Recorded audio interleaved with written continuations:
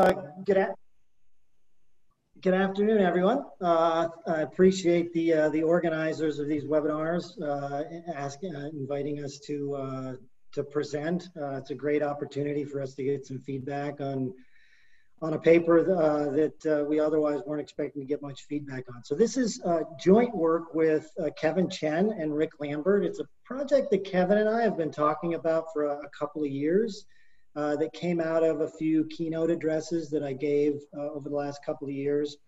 And then we brought Rick Lambert on the paper that sort of just keep him busy and give him something to do. Kevin is a third-year PhD student, just finishing up his third year. So he'll be on the job market in a couple of years. So assuming the world is still around then, you should look for him on the job market. So what I want to do today, I'm kind of, Kevin's setup man, I guess, kind of warm up the crowd. So I want to give a bit of perspective on sort of my thinking about, a little bit about the state of the corporate governance literature, where I think we can do better, where I think we should be moving. And then Kevin will get into the model itself. And, we're hoping to do some empirical tests. We hope other people will sort of follow on with this and do some empirical work as well. So just to lay the groundwork, so we're thinking of corporate governance as a set of complementary mechanisms that help align the actions and choices of managers with the interest of shareholders. And I don't think that's particularly controversial. I mean, obviously there's people that have been discussing sort of stakeholder as opposed to shareholder governance, but I don't think the fundamental issues here are really different. So the agency conflicts that arise, they obviously stem from a separation from ownership and control. So for shareholders to be able to monitor managers would require a tremendous amount of time and effort and information that we just can't expect a broad group of shareholders to have. So they delegate decision rights to a board of directors who spend more time with management, more time with the firm. They have more specific expertise. They gather more information, and they make some decisions, but they, again, delegate a lot of decisions to managers who have more sort of firm-specific, investment-specific information. And so when they do all that delegation, then obviously there are going to be situations where managers or directors take opportunistic actions that benefit them to the detriment of the shareholders. So firms have, or I think about firms as being endowed with various types and levels of agency conflicts. And I think, it's pretty intuitive what types of firms are going to have more or less or different types of agency conflicts. Firms with different types of investment opportunities, because a lot of what managers do is related to investment. Firms of different size, big firms, small firms, are going to have different kinds of agency conflicts. The history or the path dependence of the firm, whether there was a founding CEO and other sorts of things, maybe geographic issues, I mean, those are going to play a big part. And then to what extent the information processing costs can be handled, because obviously for shareholders and directors to make good decisions on governance, they need good information. So there's a variety of different things that companies do to solve these agency conflicts. It's very complex, lots of moving pieces. These are some of the very common ones. So board structure, shareholder rights. So board structure would encompass things like independence and busyness and certain skills and connections. Shareholder rights, which have been discussed, staggered boards, allowing shareholders to vote on certain things. We've got tons of papers on executive compensation, equity incentives and pay levels and bonus plans and those sorts of things. Corporate compliance policies. So recently there's been a lot of research done on insider trading provisions, clawbacks, whistleblowing, those sorts of things.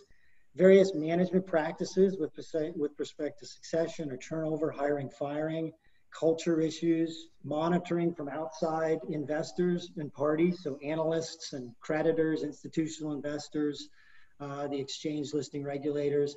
And then the last one here, which is sometimes forgotten but is really important, is information transparency. So to the extent that the firm is a black box, it's going to create a very different set of agency conflicts than will be created if the directors and the shareholders and even parties outside the firm, like creditors and analysts and the general public, have access to information that allows them to monitor management. So all of these things are sort of playing at the same time. The three in red are the ones we're going to focus on in our paper. So we're going to focus on board structure, executive compensation, and transparency. And Kevin's going to come back to that when he starts the discussion. So what I'm trying to convey with these first few slides is that I'm going to call it a dizzying menu of mechanisms. There's a lot of stuff going on. It's very complex. It's very endogenous. So firms have, generally there's sort of just an ability to select from all these this menu of different mechanisms. There's going to be tons of complementaries and substitutes. I mean, we've got a little bit of research on that. So things like independent directors are going to be more effective when transparency is high. CEO incentives could substitute for other forms of monitoring. And then thinking about this path dependence, whether founder CEOs and other sorts of things in the corporate history influence what we see, but it's extremely complicated.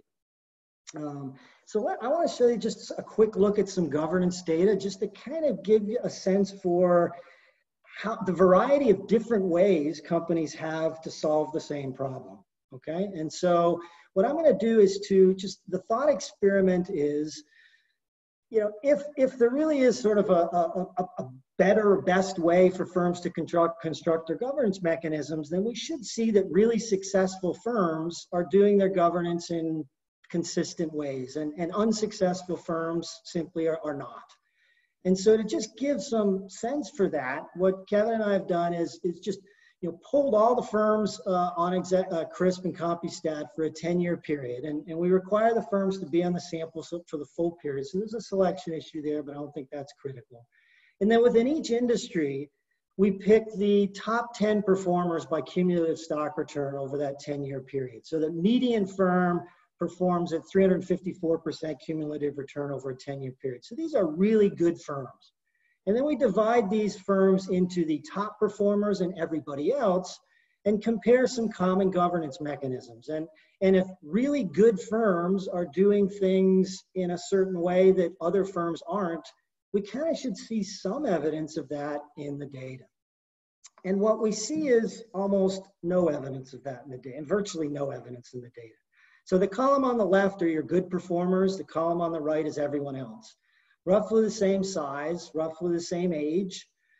The ones on the left obviously have great returns compared to the ones on the right, but the governance mechanisms are pretty similar. So in terms of staggered boards, poison pills, dual class shares, CEO chairman duality, board size, tenure, busy directors, independence, CEO incentives, they're not that much different. And in fact, in many cases, in other talks I've given, I've sort of taken the labels off the top and challenged the audience to tell me which column is which, and it's really hard to do. And the only point of this is that there's lots of ways for firms to structure governance that's successful. And so that creates a particular challenge for us. So there's lots of different dials that companies have that they can turn with respect to governance. And there's lots of ways to turn those dials that lead to pretty darn good governance. And we have to come up with some way to understand that as researchers. So what I would like to understand is how do firms combine the array of available governance mechanisms to resolve those agency conflicts? So how do they make those choices? Given that they have 20 or 30 or 50 different decisions to make, how do they combine them? So ideally at the end of the day, and we all sort of think immediately about what's causing what in our research these days, ideally we'd like to eventually make some causal statements like firms that are endowed with certain types of agency conflicts choose certain types of governance mechanisms to resolve those agency conflicts. However, we're a long, long way away from that end result. And my concern is that we don't seem to be trying to solve that problem. So I would view it as an opportunity. As when I put together an earlier version of the slides, I called it sort of maybe discouraging, but I changed it to being an opportunity because I think that's how you should view it. So I would say most studies, if you go back and look at the last 5 to 7 years, maybe even 10 years of governance research, most studies fall into one of two buckets. Well, there's what I'm going to call shock research, which I think you can immediately understand what that is. So we see some shock to some governance mechanism and we want to be able to say what actions are caused by what governance mechanisms. So we regress some action on some shock to governance that's caused by regulation or something else that's going on in the economy. But I don't quite see how that really helps us understand equilibrium behavior, because almost by construction, these shocks have shocked a firm into a state of disequilibrium. And so if we have some regulatory shock that forces firms to have more independent directors on the board, they're going to do a bunch of stuff for a while until they figure out how to get back into equilibrium. And what we tend to do is just study them while they're in disequilibrium. And that might tell us some stuff. It might tell us what firms are likely to do in the first few years after they're shocked out of equilibrium, but I'm not sure it gives us the big picture we want. The other group is sort of what I'll call best practices research, and that's where we see scholars regress firm value or firm performance on some governance mechanisms. So they pick something like a staggered board or board independence, and they try to see busy directors, and they try to see whether, is it good, is it bad, is firm value higher for firms that do this or that. But from just the few slides I've showed you, it should be clear that good and bad governance seems far too complex, at least to me, to be distilled into some conditional, unconditional, even conditional statements about a single governance mechanism, like do busy directors, is that good or bad? It's just so many dials that firms are turning simultaneously. And unfortunately, 20 years ago, there was quite a bit of research on why firms and how firms choose governance mechanisms, but we don't do that kind of research very much anymore. So very little of the recent research focuses on how firms make the choices. And so the new direction, so I'm just going to go for another minute or so. The new direction I would suggest that we take here is to first, step back a little bit and allow a little bit more leeway for authors to understand this complex problem. So first, let's try to model how firms are expected to combine these mechanisms to resolve agency conflicts. And Kevin and I have tried to do that, and Rick have tried to do that in his paper. Other people have tried to do it, with other mechanisms. So I think that's important. Examine whether firms use governance mechanisms consistently with a theory to resolve the agency conflicts. And then examine the consequences of off-equilibrium behavior. So only once we understand sort of how most firms seem to be doing it in equilibrium to solve certain problems, then we can kind of look at firms that are maybe off equilibrium and see whether maybe they are making a bad decision or something like that. So we can study that, but I think first we need to understand the bigger picture. So I'm going to argue that we should allow authors the opportunity to document equilibrium choices, correlations, complements, substitutes, understand the structure of the data and how do firms endogenously choose these things. Endogeneity is not something we should always be trying to control for. It's something that we should try to understand. So just controlling for it sort of throws the baby out with the bathwater, at least my view with respect to governance. So I would caution against forcing authors in every paper on governance to document some causality or performance effects, but rather allow authors some leeway to understand the structure of the data, because it's very complicated. And to do so, to really get down to causality or good and bad, you really need to understand, I think, understand what firms are doing a little bit better than we do now. So with that, take it away, Kevin. All right, thanks very much, Wayne, and the organizers of this great seminar.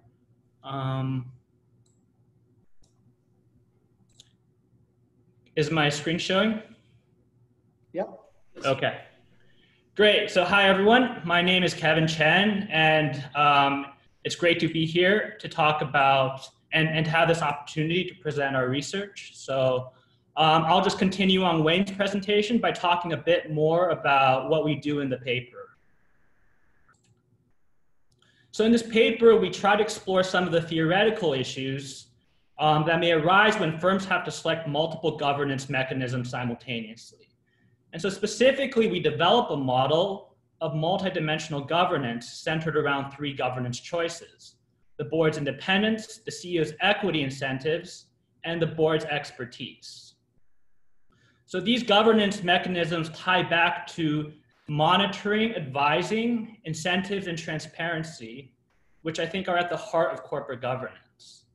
So through our model, we explore the interactions and trade-offs between these mechanisms with the goal of providing new insights into how firms can combine the array of available governance mechanisms to resolve agency problems.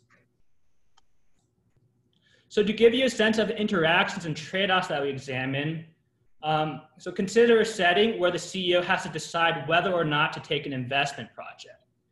And there's also a board that may potentially monitor and advise on the project. So there are two potential agency frictions here. There's an incentive friction where the CEO may select wrong investment projects because of private benefits. There's also an information friction where the CEO may not be willing to share information with the board, which limits the board's ability to effectively monitor and advise. So to illustrate some of the trade-offs at work, let's start from board independence. So a more independent board will be able to monitor the CEO and take away his private benefits. And so this alleviates the incentive friction, but then the CEO is less willing to share information with the board. One way to provide incentives for the CEO to share information with the board is to have independent directors with high expertise. So the higher expertise makes board advising more valuable to the CEO. And since board advising can be effective only if the CEO shares information, high board expertise will encourage the CEO to share information with the board. However, high board expertise can also be costly. So for example, one approach firms may take towards increasing the expertise of the board is to add more directors. But as has been shown in the literature, coordination costs can arise that can constrain the board's effectiveness. And so this brings us to the third mechanism, to the CEO's compensation contract, and in particular, his equity holdings in the firm. So in our model, equity incentives can help address both the investment and information frictions, all right? So a higher equity state provides another incentive together with board expertise for the CEO to make the right project choice when board independence is low. And it also provides another incentive, again together with board expertise, for the CEO to be willing to share information when board independence is high. However, incentive compensation is costly and involves giving up the shares of the project's terminal payout.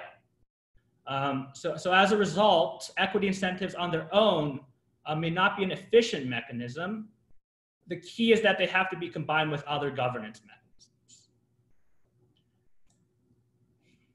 So what are the main contributions of the paper? So I think there are three main contributions. To the best of our knowledge, this is the first paper to study a model where board independence, board expertise, and CEO equity incentives are all endogenously determined. By doing this, we address one of the difficult issues in corporate governance, which is how to get the CEO to share information with the board.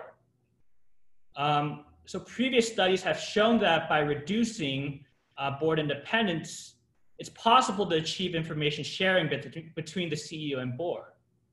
But independence has other costs, and what we show is how to use three governance mechanisms together jointly to solve the problem. Furthermore, our model provides new empirical predictions about how different governance mechanisms cluster together. For example, we document a relation between board expertise and equity incentives that has not been studied before. So of course, we're not the first to examine some of these issues. There's a large theoretical and empirical literature in corporate governance.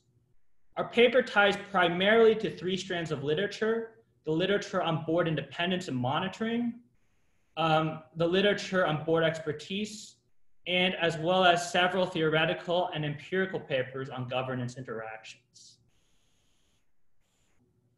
All right, so now I'll just talk about the model. So there's going to be a risk-neutral CEO that's hired by the firm to decide whether to take a new investment project or take the default project. For example, the new investment project might be entering a risky new market. The new investment project can benefit from the board's advice, but it also gives the CEO an opportunity to obtain private benefits delta. The default project does not benefit from the board's advice, but also the CEO has no opportunity to obtain private benefits. The profitability of the new investment project is uncertain, and the CEO has private information about the quality of the investment opportunity. The CEO then decides whether or not to disclose information about the new project to the board. And if he does, the project can benefit from the board's advice. And additionally, the information the CEO chooses to disclose to the board can help the board monitor the CEO. And monitoring here just means taking away private benefits. So the board's monitoring intensity will be a function of its independence. So a board can have a high or low independence, where only a high independence will monitor the CEO. And so far, the features of the model discussed are fairly standard, including the assumption that disclosure is needed for the board to effectively monitor the CEO and advise about the new investment project. The first new feature of our model is that expertise here is an endogenous choice made by shareholders. So since there are no agency frictions between the board and shareholders in our model, one can interpret this as the board itself selecting directors that will maximize the value of the advising. Now, the value of the board's advice depends on both the CEO's willingness to disclose information about the project and the board's ex-ante expertise. And specifically, the quality of advising has the following quadratic functional form. So this functional form captures the idea that the advising benefits increases with board expertise, but only to a certain point. So one can think about many different empirical measures of board expertise that have this feature. So for example, adding directors to the board improves the expertise, but there may be higher costs to communicate with more directors, limiting the quality of the advice. So similarly, a firm might pursue directors with very particular industry expertise. But the more specialized this expertise becomes, the more likely it may not match the needs of the project. The second new feature of our model is the dual role of equity incentives. So in the model, shareholders offer the manager equity incentives in the form of a fixed share beta of the project's terminal value. And so how do equity incentives serve a dual role here? Well, first, they motivate the CEO to make the right investment decision because he cares more about the investment's return. The second role, which is what is more novel, is that equity incentives motivate the CEO to disclose to the board. This is the result of two forces. First, equity incentives make the CEO care more about the value of the board's advice. And second, the CEO can only obtain the board's advice by disclosing his own information.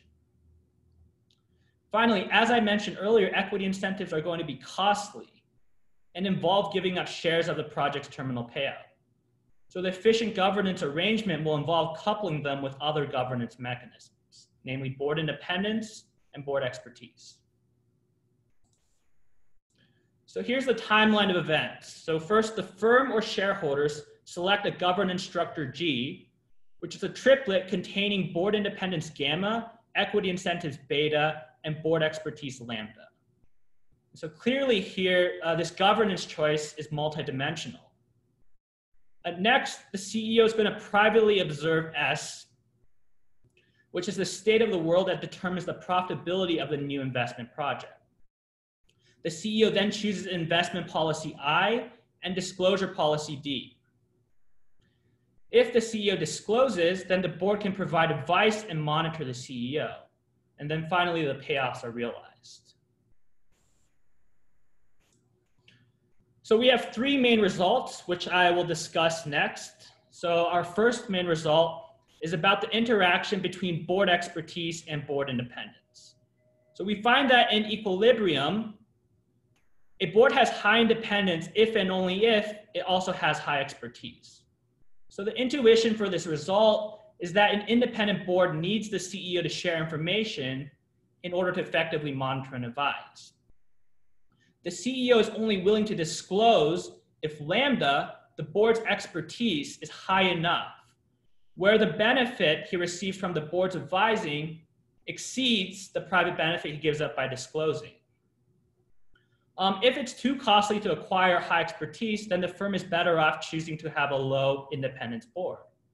A low independence board preserves information flow from the CEO to the board so that even though the board cannot monitor, it may still provide some advising benefits. And so one thing to note is that this is not a causal relation, as both expertise and independence are endogenous choices here. So testing this prediction does not require estimating any causal effects, but can be tested by examining correlations. Specifically, the model would predict that board expertise and board independence will be positively related, both cross-sectionally and over time. So board expertise in this case should be measured by the proportion of independent directors that have high expertise, not the proportion of the board. So this is consistent with the interpretation of lambda in our model as the expertise of just the independent directors.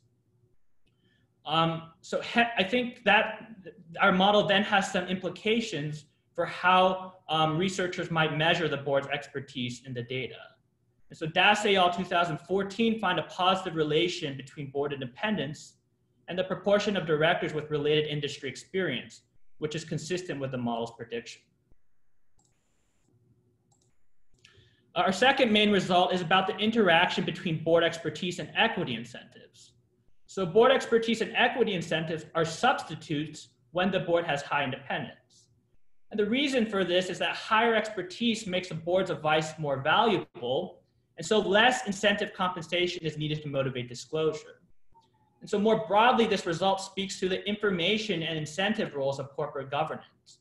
So the information role is going to focus on how governance enables the CEO to become more informed, while the incentive role focuses on how governance aligns the CEO's incentives with shareholders. So this result shows that there's an interaction between the two. When board expertise is higher, the board can provide more information to the CEO, reducing the need for the provision of incentives. And so in contrast, when the board has low independence, board expertise and equity incentives are positively related. So the relationship flips. And the reason is just that the CEO is willing to disclose to a low independence board, but the absence of monitoring gives the CEO incentives to choose the project that gives him private benefits, even when it's not efficient. In this case, higher board expertise is counterproductive because it makes the new project more attractive, where shareholders prefer the CEO to not take the project in the first place.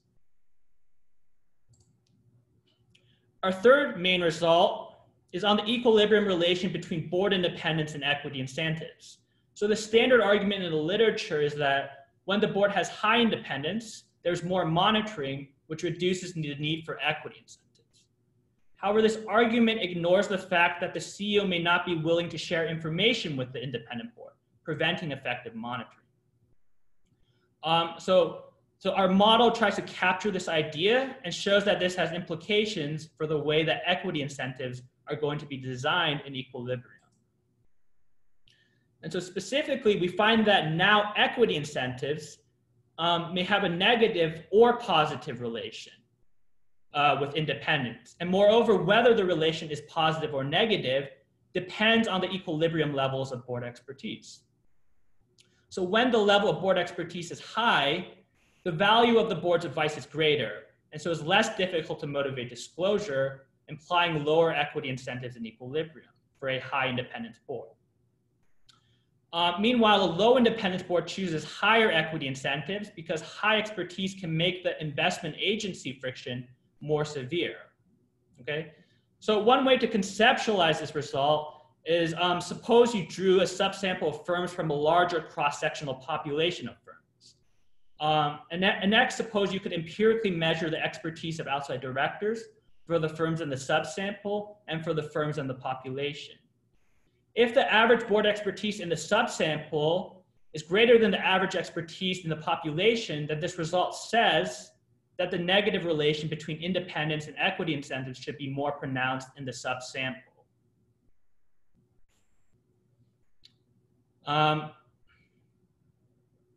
And so this is in contrast, this is going to be flipped when the level of board expertise is low. So here, lower expertise, board expertise implies that a firm with high independence will have to use more equity incentives in order to motivate disclosure. While a firm with a low independence board, the investment agency friction will be less severe so that lower equity incentives will be required. Okay? So what are the implications of this result? So that most of the empirical literature on the relation between independence and equity incentives finds a negative relation. Our model provides some new insight into this empirical evidence. So recall that in our model, a negative relation between independence and equity incentives occurs if and only if the equilibrium levels of board expertise are relatively high. Hence, the fact that we mostly observe a negative relation suggests that firms on average have high board expertise, and boards provide valuable advice. And so this shows how we can use the equilibrium relations between governance mechanisms to shed light on the board's advisory and strategic effectiveness. So to conclude, we develop a model of multidimensional governance, so to study their interactions and equilibrium relations. To the best of our knowledge, this is the first study to allow board independence, board expertise, and CEO equity incentives to all be endogenously determined. So some of the key implications of the model are that, first, to foster information sharing efficiently between the CEO and board, the firm needs to combine the use of multiple governance mechanisms. Second, how the firm designs the CEO compensation contract may have broad implications for the design of board structure through the contract's interaction with board advising. And finally, the model takes a step towards providing a unified theory for how various governance mechanisms cluster together. And so thank you, and thank you to the organizers of this webinar for giving us this opportunity to share our research. Thank you, Wayne and Kevin. Thank you very much for your presentation. So now we will switch to the Q&A section. And the first question is from Shu. Hey, it's a very nice presentation. I think it's a very important, very big picture question, but at the same time, it's very difficult. So I just have like a couple of questions about assumptions. So first is, in the model, you assume that, I think there are two implicit assumptions, if my understanding is correct. So first is the CEO always communicates truthfully to the board of directors about the private information. And then the second assumption is if the CEO says nothing, and the board of directors basically is kind of just believes that there is no information, even though they could possibly infer that if you don't tell me information, maybe your information is bad. Something like that seems not to be there. I mean, just my understanding, is that correct? Yeah, and so that's kind of the assumption about disclosure, is that it will be truthful disclosure, and then disclosure is non-verifiable, so it can't be contracted on. So that's the assumption about the disclosure in the model, yeah. Okay, because I see. Because one thing is, even if it's private information, you can still like design a contract such that you just you let the CEO communicate. So your contract could be based on equity incentives, could be based on the communicated information, and then you add another like truth-telling constraint, in a sense that the CEO has no incentive to lie based on the contract. The reason I'm thinking about that is because I think some of your results are kind of driven, I use this equity mechanism. So, even though I want to invest because I'm giving the CEO a lot of equity, so it turns out to be too expensive for me. But in a sense, if you contract on the reported earnings, one way you can do that is I don't give you equity, I just give you a plain wage. It covers basically is enough to satisfy your outside option plus your private benefits. So in that case, you tell me you have no incentive to lie.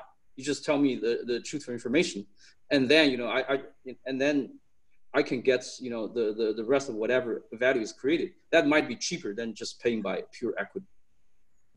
Yeah, so that's a very good point, that we do make very specific assumptions about kind of the disclosure in our model, and also kind of the information benefit, right? It's modeled in a very stylized way, I guess, to make the results transparent. And so I think the main thing is that we do assume that the disclosure is non-verifiable in this case. And so it's really kind of communication between the CEO and board, it's not going to be kind of disclosure based on earnings. And so for that reason, we've kind of distracted away from kind of including disclosure in the contract. And so this is consistent with also some of the prior models. They tend to kind of view this disclosure or communication between the CEO and board as non-verifiable and so non-contractable. I see. Because I'm thinking, if you really think about, some sort of like a verifiable like earnings, and then you could maybe shed some light on, how much weight do you put on earnings versus how much weight do you put on equity, and how does that interact with corporate governance, with board expertise and independence? Maybe you can get some, additional implications. But I agree that it's probably going to be more difficult.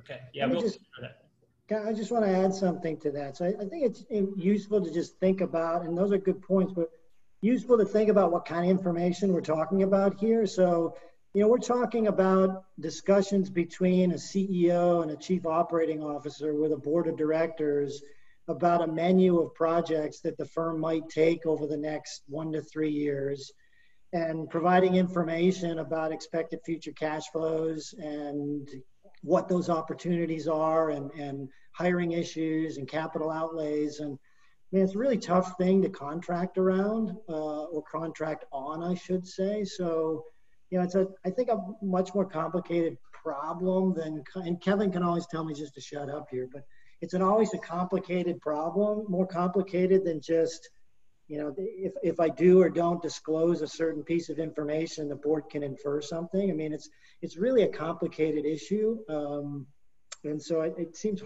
hard to put that in a contract, but I mean, it's certainly something to think about. Thank you very much. Thank you. Thank you. Actually, so I have next question. And my question is about, what you said a bit in the introduction, and maybe this is just, the writing position question. So basically say that, in equilibrium, you expect to see this positive relation between board expertise and board independence. And I understand, one side to this. So when you have more independence, when you have more expertise, because this way, this will force, or, will make CEOs more likely to seek advice from the board. Now, what's a little bit unclear to me is the other side. So I mentioned, well, if you have a low expertise, because expertise is costly, then some firms may benefit from low independence. And this is somewhat unclear because, but you say, well, they may benefit from low independence because then CEOs are more likely to talk to the board. But if the board has low expertise in the first place, right, what is the value of the CEO talking to the board in these cases? This would be a little bit puzzling to me. Yeah, and so I think the way to think about expertise is kind of it's on a continuous spectrum. So you have firms with potentially lower board expertise, and you have firms with potentially higher board expertise. And so I would say that even though there's a firm may have lower board expertise, it seems reasonable to believe that the CEO may benefit still by communicating to that board. And so even though there's a firm with low board expertise, right, it doesn't mean that there's no benefit in having this communication. It's just that this benefit is less. And so I think that's kind of how I would think about there's different levels of expertise. No, it makes sense. Also, I have a related question. Do you think there is some sort of a trade-off a little bit between expertise and independence? Because once you want to have more independent people on the board, maybe it's higher, to get, high expertise in some sense, right? Because maybe of the, pool of people you're trying to get in the board, or maybe they're a little bit less committed to the firm, right? Do you think that there is some sort of, trade-off between independence? Yeah, so I think one natural way that you might think about a trade-off, but it's not the case in this model. Yeah, I know that. Yeah, it's not the true model. Yeah. Yeah, and so if you have higher independence, that means basically you're having less insider directors by definition. You have less inside directors. And if we think about kind of inside directors as having valuable expertise, then that's going to be kind of this trade-off, right? But how we're thinking about expertise in our model is really the expertise of independent directors. So it's not kind of the whole board, it's among the subset of independent directors. And so that's kind of how the choice of independence and expertise can be separate. And so what we show is that there's actually this kind of complementary relation. But I would certainly agree that, you know, the more independent directors you want to add to the board, each additional one, you just have to go down a list, right? So if I'm thinking, okay, I'm going to have the bare minimum independent directors to meet the regulatory standard of a majority independent board. And then I think, okay, well, beyond that, I want to add another one and another one and another one. And I want to get to the point where the only inside director on the board is the CEO, which a lot of firms have. So to do that, I've got to bring in more and more independent directors, and each subsequent one is going to have either less expertise or different expertise, but certainly there's going to be some trade-offs between, you know, bringing in more and more independent directors and making sure they're at the same quality in terms of expertise. I think that's fair. Yeah, thank you. I'm just thinking about, you know, how we would test this empirically, right? Yeah, no, that's good. Thank you. So our next question is from Seiyu. Hi, Wen. Hi, Kevin. Thank you for your presentation today. I really like the idea that you look at multiple endogenous corporate attributes in the equilibrium. So my question is about, like, in practice, so CEO may have the power to control the director selection process. So in this case, it's not the shareholder, but the CEO who decided the monitoring and advisory levels. So I'm wondering, maybe you could add another extension to add CEO's ability or bargaining power into the model, and to look at two situations. So in the first situations, the CEO's ability is high, so they can choose better projects and have the bargaining power, so they can also decide the board monitoring and advisory level, while shareholder decide the equity incentive. And in the second situation, the CEO ability is not high, and the shareholder have to decide the monitoring, advisory, and the equity incentive, and to compare these two situations. So I think this can help to address the concern about who decided the director selection process in practice. Yeah, and so that's a really good point, Ziyu. So that's something we actually hadn't thought about we had really assumed that it was either the shareholders that are selecting the directors or the board that itself is selecting directors, because in this case, shareholders and directors don't have any agency problems. Yeah. But now if we think about the CEO as being in charge of selecting directors and choosing the independence levels and advising levels potentially, then I think that might be a useful extension that we can look at. Yeah, I mean, it's certainly the case that in the governance literature, I mean, most papers that look at agency conflicts, you know, if you think about the CEO, the board, and shareholders, most papers either assume that the board and shareholders are aligned, and it's the CEO that's got the agency conflicts, or the CEO and the board are aligned because the board is captured by the CEO and they together have agency conflicts with the shareholders. So certainly in this paper, we've taken the first perspective where the board and the shareholders are aligned. And then I'll leave it to Rick and Kevin to figure out whether we can relax that assumption. Okay, thank you. All right, thank you. So the next question is from Yini. Hi, Wayne. Hi, Kevin. Thank you very much for your presentation. I really enjoyed this. And my question is, do you consider to look into trace difference between unitary versus dual class board? Because dual class board might have a more clear-cut separation of the advising and monitoring function. And in that case, management board and supervisory board can have different access to CEO's revelation of private information, so that the information sharing story could be a little different. So do you consider to look into that? So far, the main mechanisms we've looked at are kind of board expertise, board independence, and also CEO equity incentives. We've considered kind of extending the model to other governance mechanisms. We haven't particularly considered dual class shares yet. We've considered extending it to things like when the CEO has additional power, so when the CEO is chairman, and it's actually pretty easy to extend the model to those cases. As far as kind of dual class shares, we'd have to think a bit more about how to endogenize that. I think that would be the difficulty, but right now it's not currently part of the model? That's a great question because it just highlights the complexity of all this. So, most of these dual class firms arise from founders that have essentially control at some point, and they may release that over time or they may not. So there's a lot of firms that have dual class shares where the founders are still effectively in control. And for those firms, the notion of board independence really doesn't make any sense. And those firms don't even have to comply with a majority board independence in most cases. So, now you're looking, and I sort of mentioned this a little bit in my slides, that, there can be sort of the legacy issues with companies that really influence governance. So where there's a founder that has voting control, now that kind of firm has to figure out a way to structure the other governance mechanisms to sort of optimize. But also recognizing that at some point down the road, that founder might relinquish control, and then are there going to be these sort of stickiness in the governance going forward? So these are really complicated problems, and questions like this just highlight that we've got to come up with a variety of research methods, techniques, and be flexible in how much we expect people to be able to do in a single pace. Okay, thank you very much. Thank you. So now we'll skip Emmanuel's question. And Salma, can you please ask your question?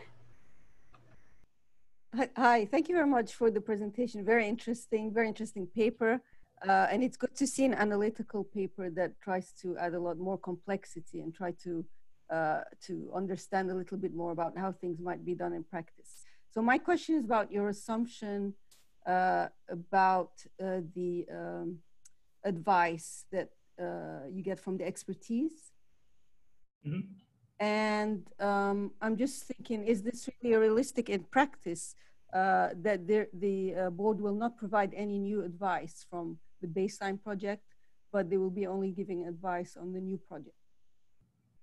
So can you maybe explain a little bit more about this, how it might happen in practice, and what would happen if you change this assumption? Will it affect the results that you get in your paper?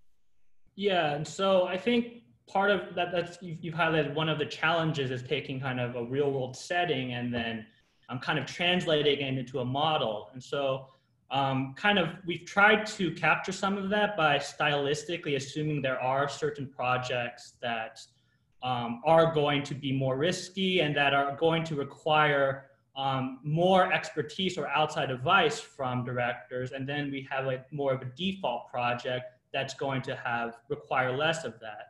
And then at the same time, the project that kind of requires more advice is going to also have more opportunities for the CEO to potentially extract rents or funds for his own use. And that's why we kind of modeled the project with the advising and monitoring and the private benefits kind of together. As far as kind of the board providing advice, it's the case that the board always provides advice on any of the project. In fact, that's kind of one of the features of the model is there's this kind of commitment to providing advice. So once the CEO goes down the line and chooses the project, the board will always provide advice on the project. We just assume that the advice is going to be greater for one of the projects and less for the other projects. And in this case, just for simplicity, we assume that the advising benefit is going to be zero for the other project. But we certainly could extend the model where the advising benefit is non-zero for that other project. Thank you. Mm-hmm. Thank you. So the next question is from Emmanuel. Hey, thanks. So I just had a question on the information sharing. So it seems like the governance mechanisms in place kind of seek to encourage that information sharing in sort of different scenarios. But I was just wondering sort of how to think about that. And I know Wayne actually kind of touched on this before in response to an earlier question, but what's sort of the information sharing you have in mind? And then sort of empirically, is this something observable that, we can actually look at to sort of examine and things like that? So was it sort of public, private? Is it, I see. Yeah, so I guess ideally we would have a more kind of, obviously the communication kind of game between the board and the CEO is quite complex, and some papers really emphasizes complexity. In our case, we chose to have a very stylized information benefit, but we did initially try to model with a more kind of complex information disclosure where the CEO has some private information, it's communicating to the board, which has complementary information, and that by combining these two informations, they were able to make, the CEO is able to make better investment choices. And so we did have a more kind of sophisticated, I guess, information disclosure, but for tractability, we wanted to kind of emphasize the relations between equilibrium relations, which are kind of the main insights of the paper. And so that's why we kind of made the information disclosure game a little bit more stylized. And as far as kind of empirically measuring it, I would say that it's probably difficult to develop empirical measures that directly capture the information benefit. So kind of the way, I guess, to test the model is to look at the observed governance choices of the firm, of the cross-section of firms, rather than kind of in particular, the communications between the CEO and board. But maybe Wayne has some other comments. Yeah. Sure, I'll usually have some other comments.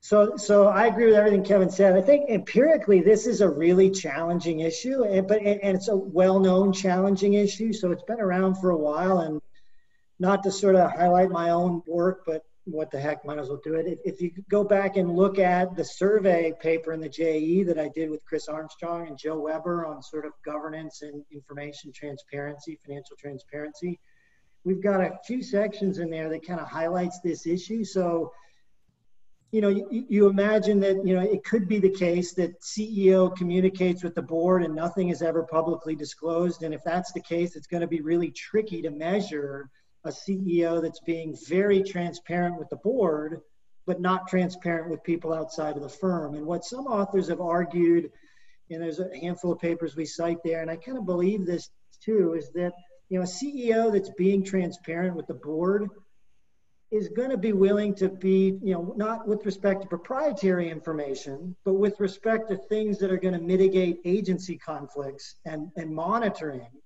right? Then you'd expect the CEO to be more transparent sort of externally as well. So, you know, a set of independent directors are really time constrained. They can't kick the tires the way that an analyst can, the way a block holder can, the way, you know, financial media can. And so to the extent that the firm wants to, or a creditor can, to the extent the CEO wants to show that it's being transparent with the board, one way to do that might be to be transparent with people outside the firm and say, hey, if I'm doing anything I shouldn't be doing, I'm going to make sure that every analyst figures it out, that the financial press is all over me like a watchdog, all these other sorts of things.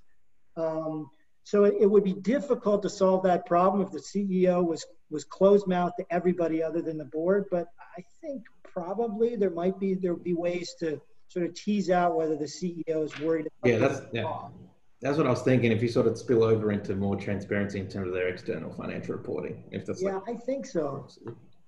Cool. Thanks. Thank you. So Fabrice and I have questions, but we'll let Andrea go first. All right, thank you. Thank you for letting me skip the queue there. So I guess I was wondering, because this idea of especially founder CEO has come up, that you often have CEOs with substantial equity endowments. It can also come up in the case of you know, inside hires who have worked at the firm for a long time. And I was just wondering if you looked kind of changing the order, if a CEO comes in with an endowment, how that might affect things, because I think that is a fairly common issue that comes up at firms. I mean, I know the general thought would be it lessens the agency conflict, but I just didn't know if it would affect this expertise versus independence relation. Yeah, it's certainly the case. So the way we're thinking about this model is we're thinking about, you know, the hired CEO or the board can really control the amount of equity incentives that the CEO has. So if you've got a founder CEO that's got a ton of equity, you know, even if it doesn't give that CEO any voting control, if they've got, you know, hundreds and hundreds of millions of dollars of equity, it's hard to change that dial. So, you know, I showed you a bunch of dials earlier. Some of those dials are going to have a lot of frictions depending on the firm. And so, you know, we're going to need to think about how this firm with this really sticky governance mechanism would respond to these sorts of things. So, you know, and it also might apply to a CEO that was hired from the outside, but who has been there for 15 years or 20 years, and they've accumulated $500 million worth of stock. You know, can you really play around with that dial anymore? And so, you know, thinking about how that firm would then move the other dials that they can move to make adjustments is part of this complex problem. Right. Thank you. So I guess we have Fabrizio asking the question next. Thanks, guys, for presenting this paper. I don't really have a question, more a comment. I'm trying to think loud about, you know, how do you test empirically these things and all the challenges. And it seems one of the challenges when you think about this idea of clusters of governance is that we kind of assume that each governance mechanism performs one role. There is a clear role associated with it. Whereas probably each of them has, you know, multiple roles. For example, you know, when one of your early slides, you mentioned equity incentives can help with both the incentive and the information sharing. Then one could stop there and say, well, if equity incentives help with if they help with both incentives and information sharing, why do we need boards, right?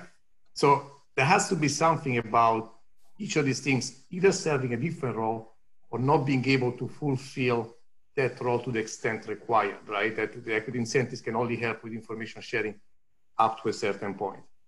Because otherwise, you kind of say at some point, why do we have 8 different mechanisms in governance that all can help with information sharing? All of them can help with incentives. And once you think about adding more mechanisms to this, I mean, this is already fairly, you know, complex, but if you start adding more of them, each of them pretty much will overlap to some extent with the others in their role, right? So I was trying to think how you guys think about that, because empirically, of course, that will all come together, you know, that overlap in some sense. So, you know, when you start to do the slide showing good performance, bad performance, and there's no clear distinction in governance, I kind of suspect that for most combinations of governance mechanisms, you will probably still see very little difference. I mean, we'll see when the empirical tests come out.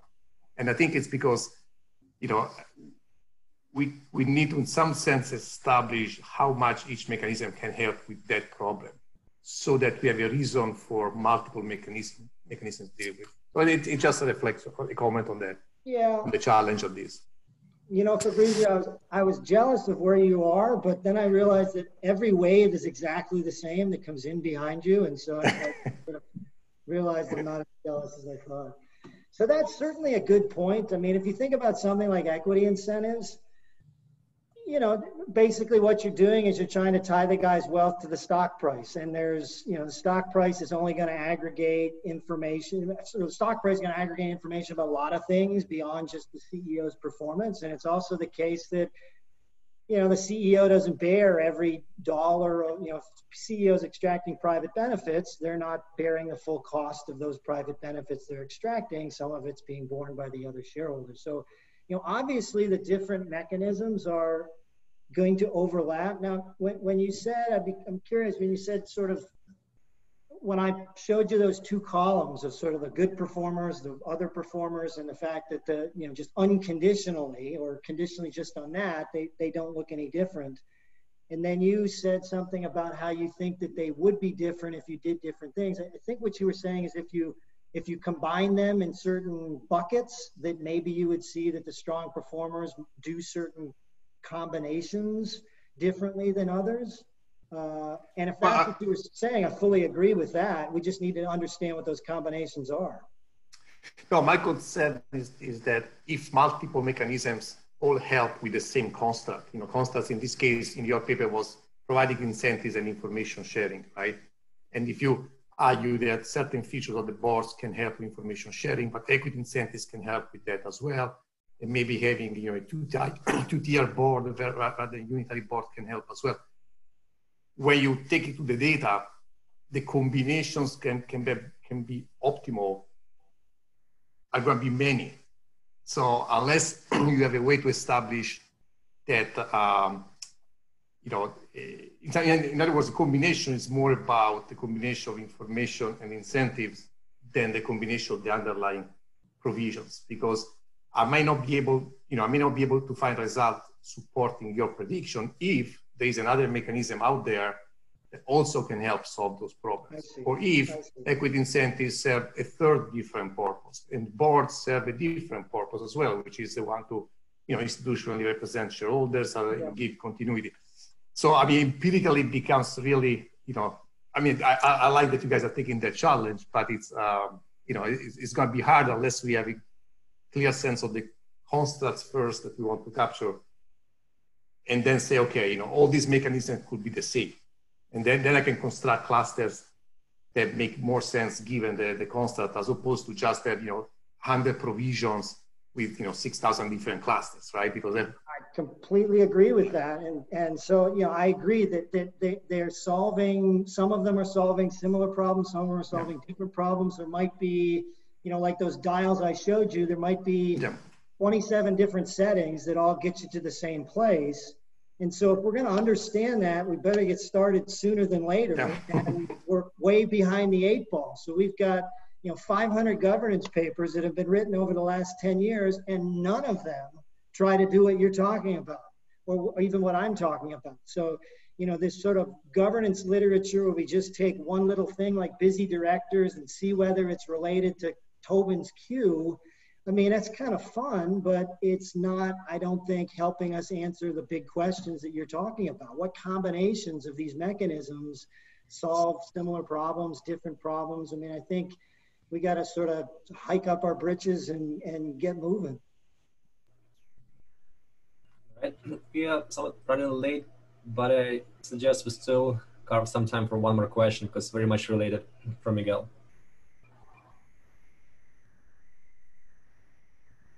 Miguel, do you want to ask your question? Yeah. Hi, Wayne. Hi, Kevin. I was sort of thinking about this problem similar to Fabrizio. Imagine that we are observing a poker game going on over several rounds for several players, right? And all we observe are combinations of cards, right? And then if we observe a significant number of games, we will see that a 2 is less likely to be a winner than a king, and so on. But really the value is not in the additive combinations. The value is in the sort of interaction effects, right? After a while, we will discover that 3 of a kind are better than 2 of a kind, and then later a flush will be better than that. So I think empirically, these people are already considering multiple mechanisms in a typical regression, right? In a typical regression, you have expertise, independence, board size, et cetera, et cetera. But really, what is important, I guess, is to consider that there are interaction effects between these characteristics, right? So it's difficult to model that, but perhaps you can explain that this can inform empirical choices in which you start adding covariates that are not only additive or multiplicative, right? Because different combos have different values. And now there is a problem, right? That you can have equivalent combos, 3 of a kind of number 3 red and 3 of a kind of number 3 black, right?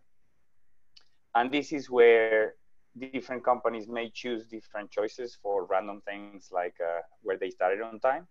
So maybe it will be good to sort of think in that way and either explore that in the model or explain that in the paper. That's just yeah, so I think that's a good point. Those interactive effects clearly are important. Understanding those conditional effects are important. And I think the problem is even more complicated than the one that you were raising, because at least in a poker game, we're all solving the same problem. We're all trying to get the highest hand we can get with the same rules. But when you look cross-sectionally at firms, like we were talking about before, some firms have a founder that has dual class shares. Some firms have a new CEO that's been brought in to solve certain problems. Some firms have a long-standing CEO that is hard to get out. Some firms have a hard time getting independent directors, maybe because of the business they're in. So,